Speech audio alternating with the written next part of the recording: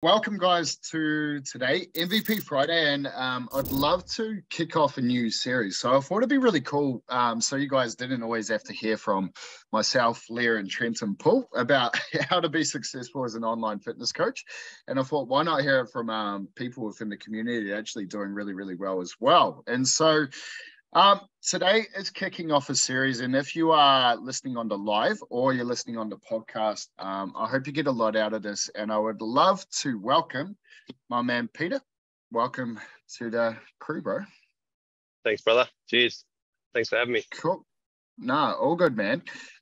So, bro, can you tell us a little bit about yourself, how you got into the online coaching space and how you got started? Yeah, so I started in the industry in 2008, and I was a typical do some Les Mills classes and do some PT on the floor kind of story, and then I went through a phase of kind of letting that slide and giving that up, and I came about a program called Metabolic Precision, and that was a nutrition based one, and I was pretty interested in learning the nutrition side of things. And that reinvigorated me. So cutting that whole kind of story short, 2013, the founder of that company developed probably one of the first online systems. It was way before Trainerize or anything like that came about. And we were trialing that and using that. Back in the day, we had to respond to our clients via email, and there was a lot of copying and pasting. So that's where I got into the online side of things, but it was always hybrid right up until probably last year, actually. So dabbled in it, never the full-time gig, but after being in the inner circle and then coming across you and Mamba method and stuff, it kind of gave me the confidence to go, I can probably go in and do it full-time. Yeah, mad, bro. Yep. And that's the 100% thing. Yeah. Yeah, so you've sort of been around it a wee while, man, and I guess it seemed like a bit of manual labor back in the day with all of the emails and the copy and paste and stuff. Yeah, it was good fun.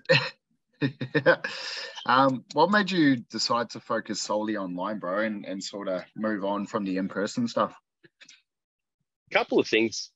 So the laptop lifestyle is obviously like a big draw card. It's something I've always wanted to do. But then there's also, just from my experience, the constant frustration of having clients come in, work with you, train them hard, they go home and they don't really change from week to week. Mm-hmm. It was something that I could never get my head around. Then after diving into lifestyle transformation and really nerding out on what makes people actually do the things that they say they want to do, kind of realize that there's a big chunk missing from just the one-on-one style stuff or even just the coming to a gym kind of thing. And when people, and again, from my experience, I might differ, but from my point of view, when someone puts, say, $100 into a 1 hour session, the value weight that they have on that 1 hour is disproportionate to how impactful that hour can actually be. So when I work with someone online and they're paying me, that $100 a week to take care of their habits from the foundational level, now in their mind, they're like, okay, I'm paying $100 a week for this whole thing rather than this just hour.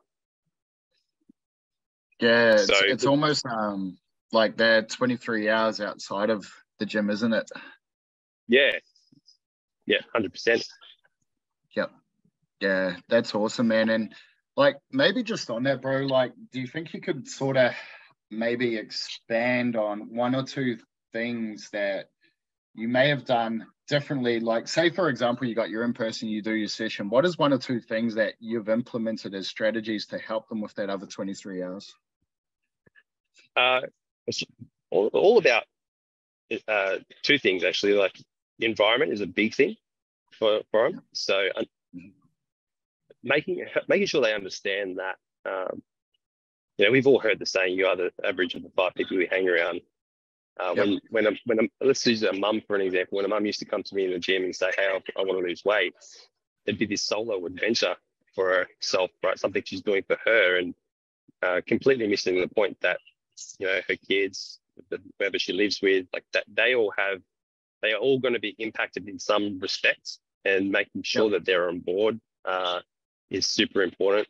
And then setting their environment up for success. Like the number one thing that I've found that works best for clients that want to have better nutrition habits is just having more food available. When there's more food available, they're going to take the food out of the fridge and eat it. So that's from that perspective. That's where I start with my coaching. I'm like, all right, what's your environment look like? And then how can we take what you're already doing and stack some habits in there, create some routines, stagger some habits, as Paul would put it, to not do any more work than they're currently doing, just make them more efficient. If they're cooking every single night, well, how about we see if we can't cook every second night, and that free up some time to do something active with the kids or go to the gym. That's controlling the other 97%, the other 167 hours. Yeah, I love that, bro. And like something you just sort of said there at the end is like how to do something active, with the family, and like that is your niche, bro. Is like you've sort of gone with us, into your niche, as helping families get healthy. Can you share with us a little bit about your niche, how you came up with it, and how I guess you guys embody it and essentially get that message across to people? Yeah, it's not certainly something that I didn't just figure out one day. It's been a progress over the years. I used to be very solo in the way that I ate, in the way that I trained, and then I met my wife Megan, and then we'd have the typical fights where she would cook something a certain way, and I hadn't. One fight we had was a funny one. I always go back to this. She cooked a stir fry up, and she thought she was doing like the absolute best thing for me. And then me and my pig-headedness was the bodybuilder way was like, oh, I didn't weigh that protein before you put it in there with all the veg, right? So just through those life experiences, we've found our niche. I think go back to the 17-year-old Pete. There's no way he'd be able to put together a product, a program that's in a brand voice that really spoke to people who cared about their families enough to want to change themselves and change them. So yeah, it's definitely the life experience. We've gone through certain things. Like I would have been borderline bulimic at one stage. So I've gone through my own battle with food and mindset around food. And my wife, she had chronic fatigue after we had our second baby. So we had to go on a path of healing ourselves to then come back with all these learnings and then embody that through the business and the brand. And what drives it the most now is seeing our kids and the benefits. Like they're excelling in gymnastics and swimming, in school. All of the teachings we've learned along the way, like, this stuff works. So it gives us the confidence that we're doing something that's going to have a generational impact. Yeah, amazing, bro. And so like, essentially, man, your niche, your avatar, you guys just live it and breathe it. Yeah. Awesome. It's funny, like only the last couple of weeks, I think I've probably really gotten clear on that, because you still go from that, still come from that business mind, that marketing perspective of, all right, I'm approaching dads that are over 30 with 2 kids that run a business. And it's very robotic. That stuff needs to be clear. But then there's the dads that don't really care about like their family, and then there are the dads that do care. And that just makes a total huge difference with the quality of your experience as a coach working with that person. And the outcome. Was there any light bulb moments, man, around, that difference, I guess, in terms of like marketing to a demographic and then marketing to, I guess, a set of values? Was there any sort of light bulb moments that helped you come to that conclusion? So coming up to the Sunshine Coast, that was some good clarification in terms of like really being asked questions about what your core values are and what do you want to inspire. And as I was saying that, you know, they're not new questions, but every time you ask the question and then you re-answer it, I think you get a better quality answer, and you're answering it from a different perspective each time too. So to have those questions asked again and again, and then get to this point now, I've definitely refined the way that I look at marketing from that perspective. I could do heaps better with my marketing. I know that. I can speak more to my values, and that's something that I'm working on. It also gets hard, like when you see everyone else just spitting out generic stuff, to be that individual that does talk more value-based and belief-based, and that's difficult because you know, the market wants what the market wants, and the market just wants calories in, calories out. They want to know the ones and the zeros, but being confident enough to talk about what really matters to you so that you do connect on that deeper level is important. And I think, that's the path that I'm headed down now. Yeah, amazing, man. And yeah, no, that's very, very cool, man. And I think one of the coolest things of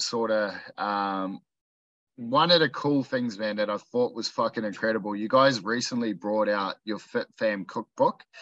And we had a chat about that, man. And I sort of asked you, like, how did you come up with it? And you're like, bro, it's the 10-year process, you know? And I knew instantly there, man, that anyone who can essentially work on something for 10 years, like, there's something deeper than just, hey, look, I'm going to put out a cookbook for families to, you know, make some cash. So what sort of what was the inspiration behind it, man, and how did you guys come up with that?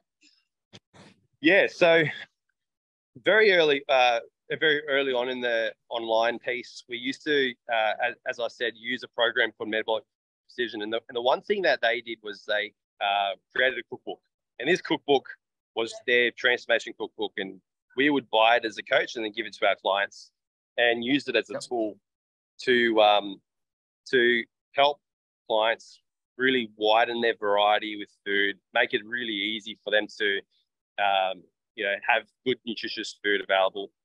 And I saw how powerful that was. But what I also didn't have back then was the equity, how does Alex Hormozi put it, the reputation, that compounding gain of doing the same thing over and over again, showing the world the same thing over and over again. I didn't have that. So if I had came out with a cookbook 5-6 years ago, it would have just been any other cookbook on the shelf. Some faceless person just promoting their cookbook or putting something together. So it was something that I really had to. I never thought I'd release a cookbook, to be honest. In fact, I didn't know right up until October last year that I would actually release a cookbook in a hardcover. So from the point of using somebody else's cookbook, we made the transition around 2020 to create our own around the foods that we ate regularly. And we got into a really good rhythm as a family where every 6 to 8 weeks we would change the menu up. And we thought we had about 5 or 10 go-to recipes. We had no idea we'd have 52 go-to recipes. So over the course of, say, 2022, the New Year's resolution was to just do a recipe a week and put it together for our clients in an ebook, just a digital format. We got to about 30 recipes by September, and it was at that point that I decided, hey, why don't I just put it out to the group and see which clients would buy what certain products off me as a bit of a Christmas present for someone else. So I just had that idea. So I put out a couple of polls, and on the list of options was like a kombucha brewing kit where I'd source all the jars and the stuff and send it out to them. There was kombucha itself, because I've been right into brewing that lately. There was the cookbook hard copy. There was a training kit where I'd get some bands and some TRX stuff and put that together and send it out. So I put a list of 5 different things together, and then the hard copy cookbook was like the #1 thing that came out. So that was oh shit, we got something here. Let's spend a weekend and record 22 recipes in a real format, and then put them into the book. So there's 52 there. Don't ask me why 52 was the number. It just turned out to be that was the number that I wanted to aim for. Yep. And so I put that together. We put a post out, and then the post blew up. We ended up having 60 orders on Black Friday. So I was just like going ham on this document, making it look really good. And I wanted a couple of point of differences. One of the point of differences was that I wanted the kids involved. So the kids are in all the recipes. And that's to show other kids of parents that we work with, and anyone else who gets the cookbook, that kids can actually cook. They can get in the kitchen. They don't have to bake. They can actually cook. That was a key differentiation. And I wanted to have an interaction in there where it was like, here are some tasks that you can use to make food fun. Like go to the local markets and pick something weird out and put it in this salad, or just some adventure things. So I put some adventure tasks in there. And I truly believe that you can tell somebody, so you blue in the face, calories in, calories out, calorie deficits. You can give them 130 grams of chicken, but they're not gonna follow it unless there's the other side to that, where it's like food is deeply emotional. We eat it to celebrate. We eat it to grieve and mourn. We eat it to feel good. We do a lot with food. Food is very culturally integrated into our lives, and if it's not culturally integrated to somebody's life, then they're not going to be able to pick that up. So we made the cookbook as a bit of our legacy. Really, it's going to be what our kids promote when they're older. That's what we're hoping for, is that they can take that and be proud of that. They're part of that. And we can help other families do what we've done. Yeah. I think have I answered the question? Yeah, absolutely, bro. That is absolute gold. Like there's so much there that is very, very cool. And I guess a couple of things to sort of unpack that. I love what you've done and the philosophies you've weaved into it, also bringing the kids in, and that, as you said, just adds that point of difference. And then also the deep thought you've put into it, man, about, making an adventure, getting the kids to go and pick something from, from the markets and make it a little bit strange. I'm just sitting here thinking, I've got Hunter in the background. It's like, that's what we're doing tomorrow. So yeah. I think it was very, very cool. And also the way you market it, man, you're like, all right, let's go and create 26 reels, super simple. And one thing you said there about like the way Alex Hormozi promotes is like consistency. Show up every single, just keep showing up the same message over and over and over and over again. And often we think as for marketing, we have to come up with something new every single day, but you're just repeating that same thing over again, sharing your values through that. And I think it's very, very cool, man. And a couple of ideas that I guess for all of our member crew and anyone who watches this is that you could do something like that, one workout a week, one of your favorite client workouts per week. By the end of the year, you got 52 workouts you could turn into a book. You got 52 reels you can turn into a book. Even just that little one lead magnet is absolutely huge, bro. And what was, just out of interest, man, what was the post you put up to promote this? I'll have to share it. I'll share it in the group, but it was a post. It was a gratitude post. Yep. We thanked from the bottom of our hearts the people who'd already pre-purchased, so our clients. And then I went through the benefits of the book. So I weaved in the need for me to have food that felt like I was eating man food and not rabbit food. That was simple and easy to put together. I weaved in the fact that the girls have put their protein shakes in there that they love to make after school. So I did put a lot of thought into creating that post that spoke to the person who would be like, yes, I want this book.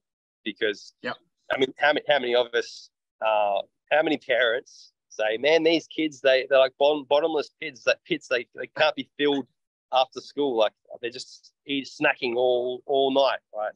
So, it was those sorts of things that I weaved into that post. And then I just said a casual call to action at the end, like, if you want one of these, then reach out. And I sold them all through the 4 quarter in the sell by chat. Yeah. So no landing pages. Nothing fancy, man. Just conversations and putting out, the benefits. Yeah. Amazing. Cool, bro. And another big thing, man, I know, like, at the very heart of what you guys do, you are a family man. And so now you're starting to build a fairly large online business and, all of this. How do you balance your time between, family life, creating content, and running a business? When I saw this question, I looked to Megan, I said, have I got this worked out, babe? And she's like, nah. Yeah. It's not easy. It's not easy. No, it's not. And I heard something, I don't know where I heard it, but I'm pretty sure it might have even been Leah. I can't remember who said it, but balance comes from the imbalance. It's the constant rechecks that keep you kind of getting back on track. And with this whole marketing thing, because I've been marketing for years, what I've learned recently through Mumba, through Sell by Chat, is, as you just said, show up every day. You only need to show up in a little way every day. Yep. And then you're going to have periods that are busy and you're going to be pumping. And if you're not planned enough, you can miss the periods that are the lows where you can connect more with your family. So this year we're going into the year, like, every 12 weeks we're going away somewhere. We're putting our big rocks in. So, we're going to get that connection time. We're also getting onto that high performance calendar. And like today was a connection coffee. Me and Megan, we had a connection coffee where it's just us two and we can talk about just parent things that aren't business related, because that's hard working in a business with your wife. I have my boss voice on and that can get her paid off quite a bit. So figuring out that is difficult, but again, checks and balances. Those are the big things. Getting organized and then becoming more efficient. I mean, only recently I popped in the group chat that I was looking at the $16 a month as like an expense I didn't want to have, but I downloaded captions anyway. And I know this. I know that you need to spend money to make money. It's just old financial trauma from a kid that keeps me stuck. But being aware of that, go and get that. I got that app, and then I realized the app actually has a transcript that you can copy. So I've been copying the transcript, and I've just been going to Chat GPT and saying, "Hey, can you turn this into a short form reel caption?" And it comes up with a perfect reel caption. So now our flow is we record about 20 odd 2 to 3 minute videos each Monday for our clients as a check-in feedback. I download that, and then I've got content for the week because all my clients' problems are solved in those videos.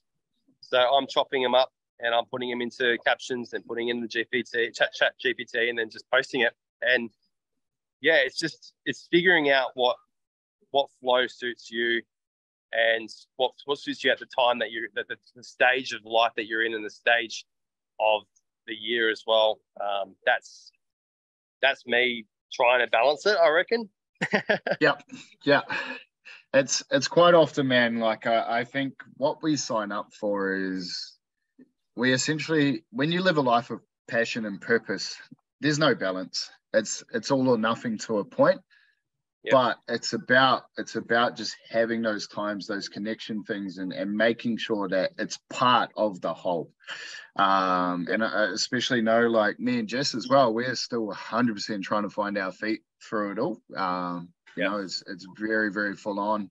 at times working with your partner, and as you said, sometimes I put my boss hat on, and sometimes just puts a manager hat on, and we clash a little bit. But it's one of those things, like that you work through, as you said, man. And I really like that insight, and thanks for sharing, bro, because I know that'll help a ton of people, man. Yeah. I just wish I had a group like this, back in the day, because it's the connection that you get from having a group like this that really counts, and I hope everyone's getting some value from it. Another thing that we do that I'll just touch on before I drop the balance thing is every morning we do 10-minute time with our kids. We go off and we have individual time with them, and we've actually looped that into the program that we've got too, because amazing. Mums won't go and take care of themselves unless they can check off in their head that they've connected with their kids. And what a lot of us do as parents is we just run around and do, like, we pick up after them, we do everything that we can for them, but it's not structured. So structuring in that connection time has been huge, because then we can say, all right, yep, we've connected with them. They've done what they wanted to do with us. Their cup's full, and then we can go and do what we need to do for work. So that's incredible, man. Yeah, that's absolutely incredible, and I think you've solved a big challenge there. I know for me that's a light bulb moment, man, where like mums don't want to put themselves first, and we always say no, you got to put yourself first. But just having that little strategy is absolutely massive, man. That is absolutely incredible. Bro, and like moving forward, man, like how do you guys, continue, what are your plans to continue to grow the business and your brand in the future? And what are you sort of looking to put in place to, take this to another level? I'm definitely at a point now where I think I need a VA. Mm-hmm. That's purely because of the back catalogue of content that I know I've got, that I know that they can go in and chop up and disperse, and also to just take away some of the level 1, level 2 chats, like reaching out and rapport building. I definitely think that I need to invest in a VA to do that. I would love to see us get to a point where we've got maybe a coach taking some check-ins as we grow as well. See how that goes though. The first things first, and that's the VA. We want to really turn the business into a business that is not only service-based, but does have products in it as well. For sure. So the cookbook's the first one. So we want to implement a journal as well. It makes it really easy when you have your program structured to a point where it's like level 1, level 2, level 3. You can create these products. So, for example, the cookbook, the FitFam cookbook, that's essentially our level 1. So if we're getting a client in and we're thinking about how do we fix their nutrition, that cookbook solves 100% of their problem at level 1. So, we've basically delegated that to a product.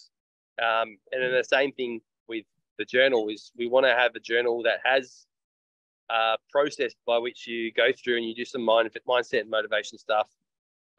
You do some other questions, a bit like Brendan Burchard's high performance journal. You have these questions that coach you through a process. And I think if we can start to produce one product, I did one product last year. If we can do 2 products this year and then get to 4 products next year, we'll get to a point in their business where the service-based stuff is a bit of cream, and the products, that's our top of funnel. And then the people that come through consuming our products will be higher level clients.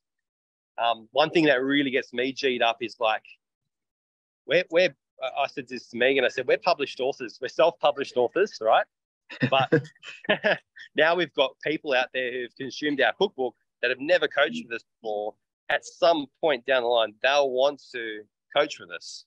And at that point, they'll be willing to pay way more than they would had I've just approached them and say, hey, do you want to coach with me? second money is far easier than first money, bro. So yeah, absolutely. No, man, like once again, bro, that's just ticking over so many things. And it really is. And often as coaches, you know, we have that problem of we are a service-based business, and quite often, you know, as growth-minded coaches, our service gets more and more valuable, but it's still a time-based service. And you know, at times, you know, you want to go for a holiday, maybe you want to travel around the world for a year and just not see a computer screen at all. And I think the ability, as you said, man, 1 to 2 products a year, you know, you solve a lot of problems. And a couple I just had there is like, I think what you said about the level 1, you know, you've solved that problem of nutrition through your product. What a great way to look at, you know, services and products and offerings for your business. Just solve problems. What a brilliant way to think about it, man. No, it's amazing, bro. And man, just probably right now you guys are closing in on a fairly profitable business, and you know, you're about to probably have another record month, which is awesome. And what do you sort of think would be, you know, 3 takeaways that have helped you succeed as an online coach? And you're sort of coming up to said you're closing in on about $12,000 per month, which is pretty exciting. What would be 3 key takeaways, and potentially just expanding on some of the strategies that you're using specifically to help you grow your business? Yeah, the first key takeaway is if you're not in the DMs, you don't have a business. That's something that's really stuck in my mind over the last 6 months. And it's a wonderful thing to be able to chat to 1,000 people a month. And this is coming from go on. Yeah, on that, man, like that's a great way to look at it, because that will freak a lot of people out. But what a brilliant way, man. And how did you sort of come to that? Because you're one of the first people I've heard to say that. So where did you sort of come to that mindset?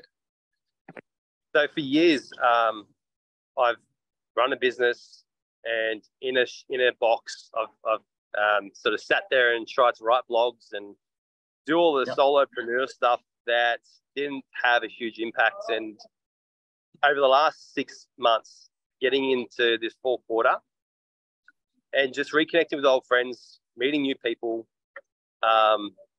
making sales. But if I'm honest, probably 5% of those have been sales. 95% of it has been mental health, connecting with people, just being of service and feeling as though you're having an impact on the world. That's how I've really come to value that part of it, that key takeaway. It's huge. And I think the way that Trent puts it in the scripts, where it's, hey, I'm just being social on social, is just so simple but so profound. It's very easy to be caught behind the screen and just be a viewer. One thing that I say to my daughter all the time is, don't use social media to consume. Get on there and produce something, and be more of a producer than a consumer. I think that a great quote around that is like, you got to ask yourself, are you stealing time, or are you improving someone's time by you being on social media? I think it's brilliant. Yeah, 100%. I think it's very easy to be that consumer sitting behind the screen and staying safe. Yeah. So that's my big key takeaway is have conversations with people, and it's no different to being in a Turkish bazaar 2,000 years ago trying to sell bread, as you put it. You know, you'd be standing at the front shouting, bread, hot bread for sale. No different. Yeah.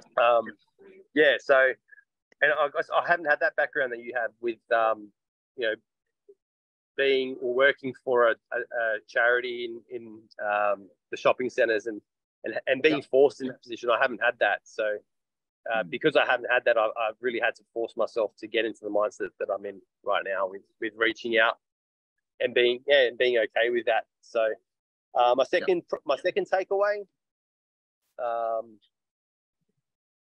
I think it's really important that your business is as close to your values as possible, because you're gonna feel good about it.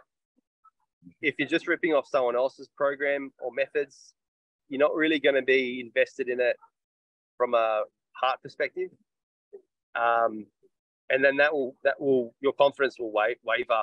I have my confidence waver even now, and I'm so attached to this method. So I don't think I would still be going unless I've weaved the personality into it, the values, and all of that. So that's really important. And the third key takeaway is, nothing's ever linear. Like, you're not going to go from A to B straight up. Like, I remember October was a low month, and then there was a high month the next month.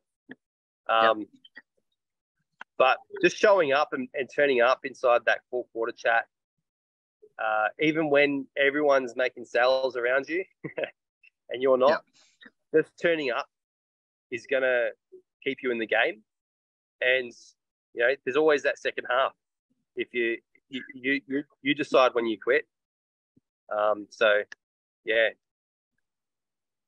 feeling the fear going and something I'm really seeing right now is how undisciplined I am.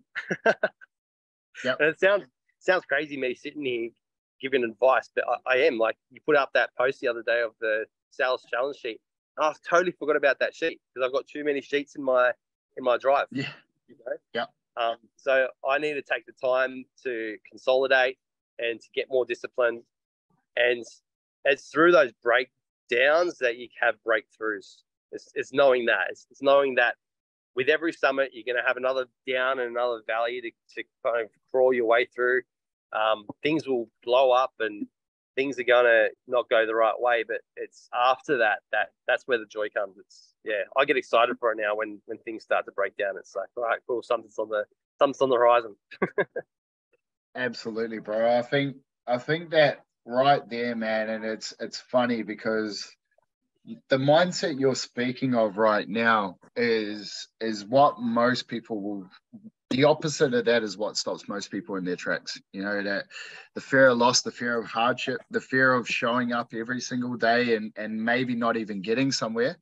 And you actually are now enjoying it. Like, when things break down, when you go through that struggle, it's like, cool, there's something coming. I'm looking forward to that now. Bring it on. That's incredible, bro. Man, this has been fucking incredible, bro. It's such a cool, like, for me sitting here, I've learned so much from this, bro. So I really, really thank you for sharing all of this with us, man. Is there anything maybe potentially you could leave us with in terms of, just a couple of parting words or anything like that? I think we're all here to leave something behind us, make an impact. So we're only very young as online coaches.